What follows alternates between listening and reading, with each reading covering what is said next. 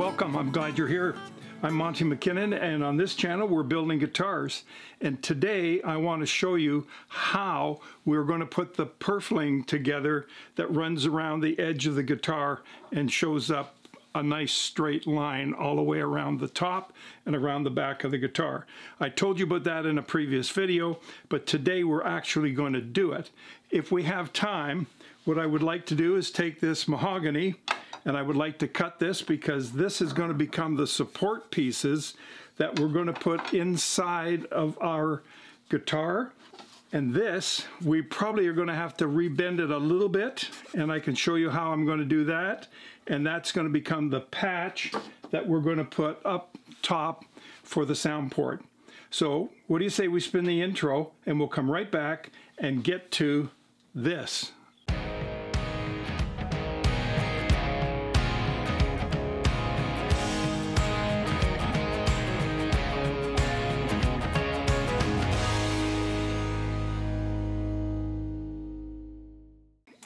And I've got my merch mug and my t-shirt on.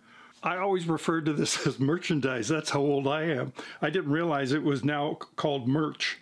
So I've got merch. There you go. If you're interested, there's a link down below. First thing you do is you cut a long piece of wax paper. When you have the wax paper, fold it and then just set it over here. Remember, this jig is simply run through a table saw where it has the saw partway through. It's down about a quarter of an inch or so. You need it to protrude a bit so that when you put the actual binding in, it will sit like this. And then when the clamp is on here, it will hold it all down in place. So that's simply taking a piece of wood you buy at one of the lumber yards, run it through your table saw with a fence, bring it close by the edge, and you're good to go. If it doesn't work, cut it off, make one a little less steep until you get it exactly the way you want it. So now the wax paper is in the slot that we made on the table saw. Now I'm taking the purfling and I'm putting it down. The most difficult part of this whole process is getting glue onto here.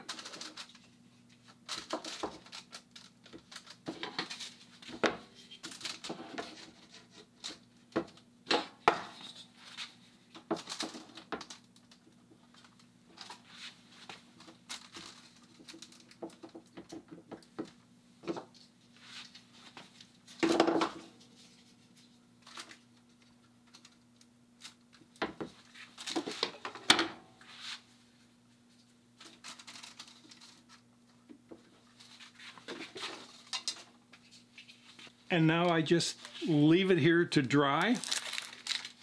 Okay, what I'm going to do now is I'm going to take the guitar out of the form so that it's handy. I'm going to work on it right here, and I'm going to measure for the bracing that we're going to cut on the bandsaw, and then we'll bring it back and I'll glue a piece or two in place, and you'll see that. And then I'll end up bending this to make it fit the body. So let's do that right now. So there is our guitar.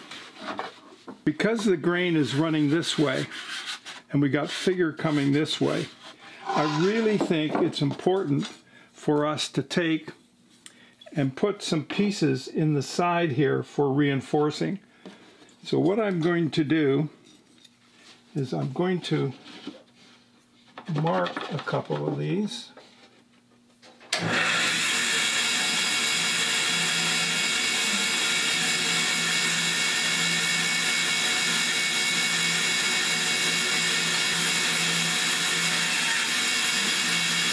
It is a good idea to cut these slightly oversized.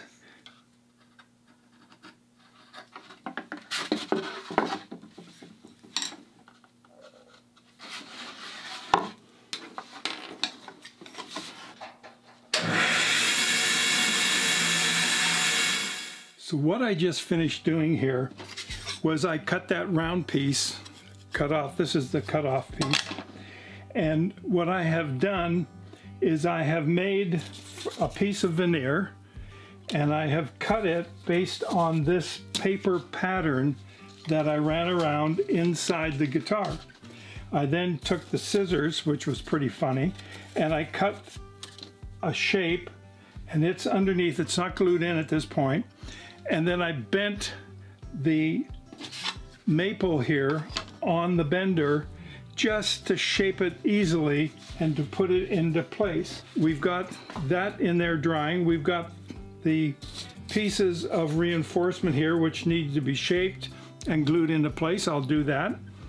And then we're done with this. If you haven't subscribed, please consider doing so and ring the bell. It's down one of these sides here. And thank you very much. And that's it for me today. And I'll see you in the next video.